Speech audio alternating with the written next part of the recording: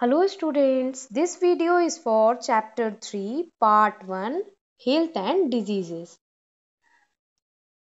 So in this video we are going to learn about what is nutrition, what is malnutrition, what are the diseases, what are the deficiency diseases and different types of deficiency diseases. So these are the topics which we are going to cover in this video. If we ask to today's kids about the food that they like, most of the answers will be Maggie, pasta, and these kinds of food. Also, we have seen the mother forcefully giving the vegetables to the kid, and the kids are denying that. But the food that we eat directly impact on our health, and it should have all the nutrients in it. The food having all the nutrients can give us energy. As food and nutrition are the way that we get energy. And we need to replace the nutrients in our bodies with a new supply every day. As our body cannot work without energy. So here we will learn about the nutrition. What is nutrition? Nutrition is the process by which living beings receive the food necessary to be healthy and to grow.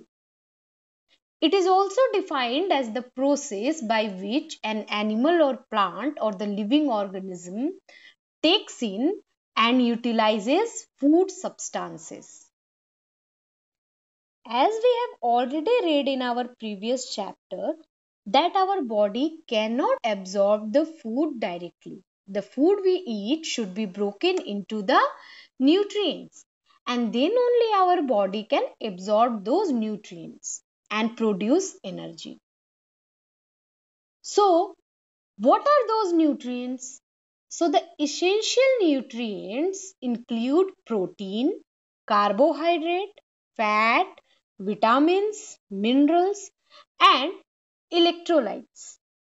Now, normally 85% of daily energy use is from fat and carbohydrates. That means fat and carbohydrates fulfill the 85% of the energy, and rest 15% is from protein. Now, right quantity of nutrients helps us to prevent diseases. If we will not have these nutrients in right amount in our food, we can go through the severe deficiency diseases. So prevent those diseases, we have to eat the food which has all the nutrients in right amount, and that kind of food is called balanced diet. As we already discussed, the foods that we choose to eat have a direct impact on our health. Also, diet plays a major role in promoting and maintaining good health, preventing some chronic diseases and treating others, and speeding recovery from injuries. So, for this purpose, we should have the balanced diet which have all the nutrients in right amount. Now, in earlier time, diseases such as goiter and pellagra were relatively common. Both are caused by nutritional deficiencies. That means they are deficiency diseases and cured by diets containing sufficient amounts of a particular nutrients. Now, in the case of goiter, iodine is the missing nutrient. That means the cause of goiter is deficiency of iodine in our food. Now, with pellagra, it is mainly niacin or B vitamin.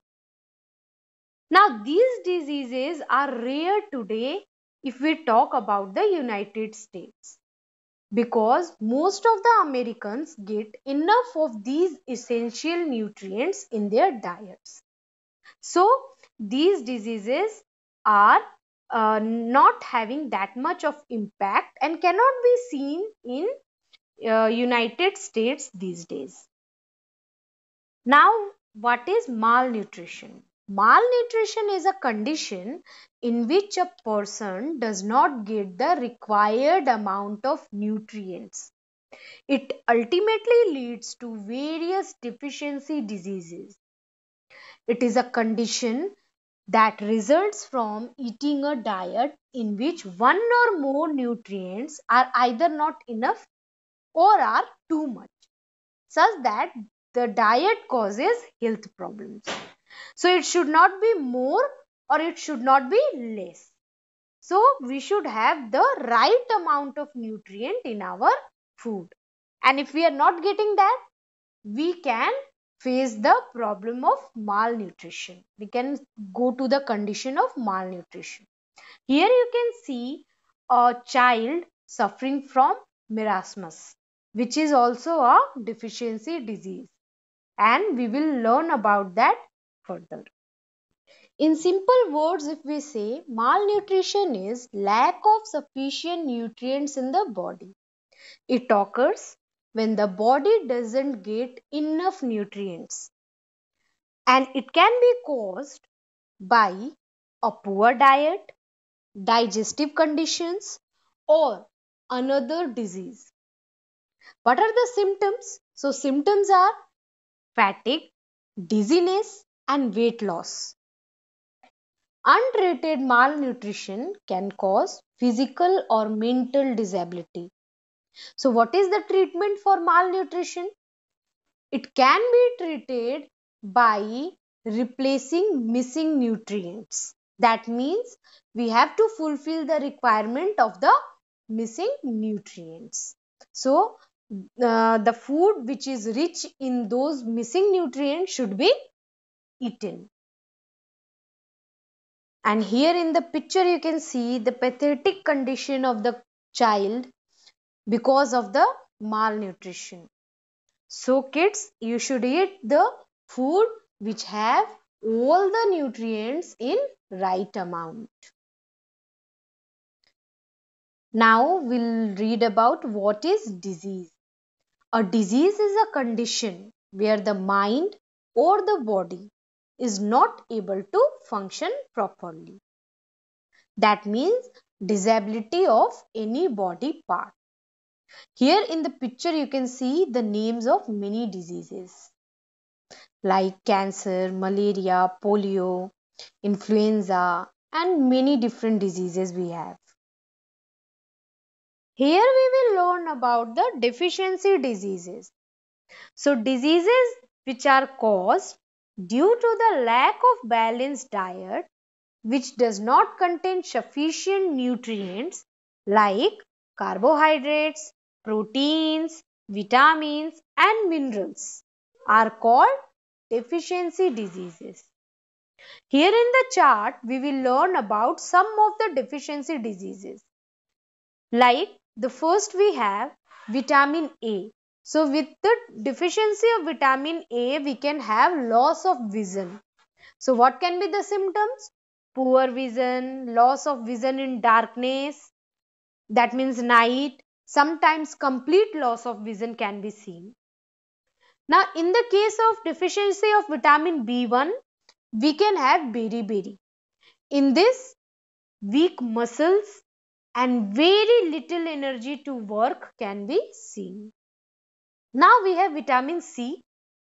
With the deficiency of vitamin C, we can have scurvy. Now in this, we can see bleeding gums. Wounds take longer time to heal. Now with the deficiency of vitamin D, we can have rickets. So bones become soft and bent in this deficiency disease. Now with the deficiency of calcium, we can have bone and tooth decay. And the symptoms are weak bones, tooth decay. Now with the deficiency of iodine, we can have goiter, and the symptoms are glands in the neck appear swollen. Mental disability in the children. With the deficiency of iron, we can have anemia, and the symptom is weakness.